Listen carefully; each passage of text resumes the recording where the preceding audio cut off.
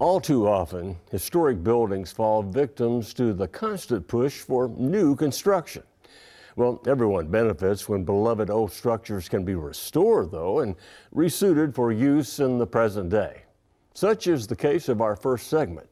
Oh, coincidentally, Lynn Sittler, a Crossroads contributor from decades past, has resurfaced to bring us the story of the Central Station Hotel.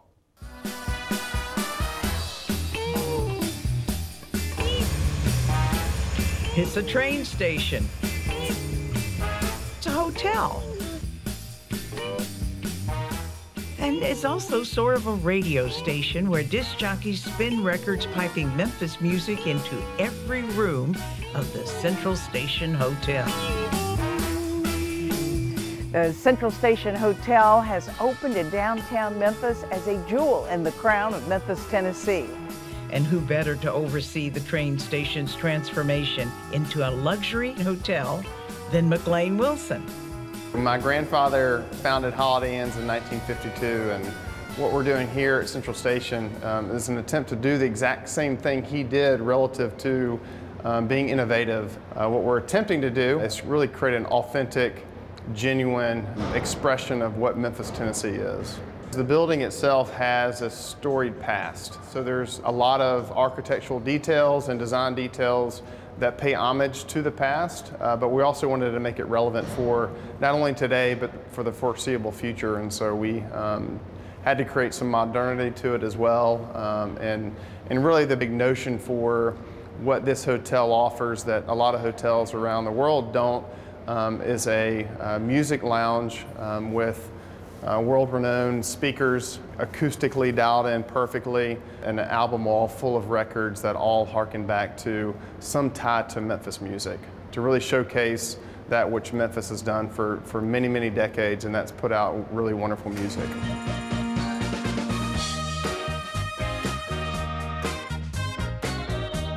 And thanks to the technical genius of Jim Thompson, guests can listen to Memphis music through custom-made Eggleston Works speakers.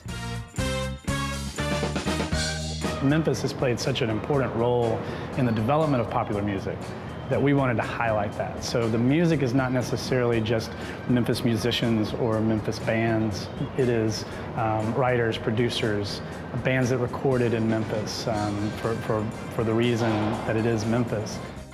You can listen to the Memphis music in the hotel bar called 8 and Sand.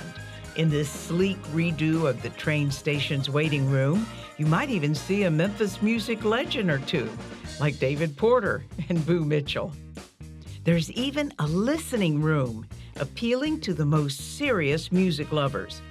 It's a small room that has a pair of speakers in it and a few chairs. It seats only about 6 people. So that one was a lot of fun, and I don't think you're going to find that. I know you're not going to find that in any hotel, but you probably aren't really going to find it in any public space at all, ever. So it's really unique. When you're at the Central Station Hotel, there's no doubt that you're at the South Main Historic District. And really where that's represented is in our art. We recruited a friend of ours who's a phenomenal photographer named Jamie Harmon. And so every guest room is littered with photographs that he took along the train lines. That was one idea of how we stay connected to the past and to the present, which is the fact that we are a train station. It is an active line that Amtrak has going to Chicago and New Orleans. And the other piece is curating original pieces of art from Memphis artists as well as artists in Chicago and New Orleans. And so all of the public area art is hand-selected, hand-picked, and all that you experience is rooted in a Memphis feeling. Each of the rooms has a view of the downtown South Main Historic District or a view west toward the Mississippi River. Each is a little different in shape, designed from the nooks and crannies of the 106-year-old building.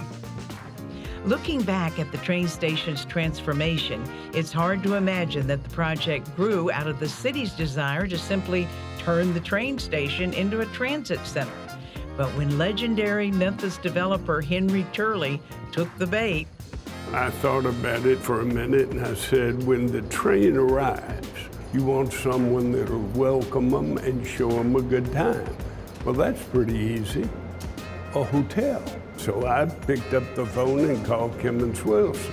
I said, will you do a hotel? He said, well, will you go in it with us? I said, sure, if you just so I don't have to work. You've got to run it because I don't know anything about a hotel.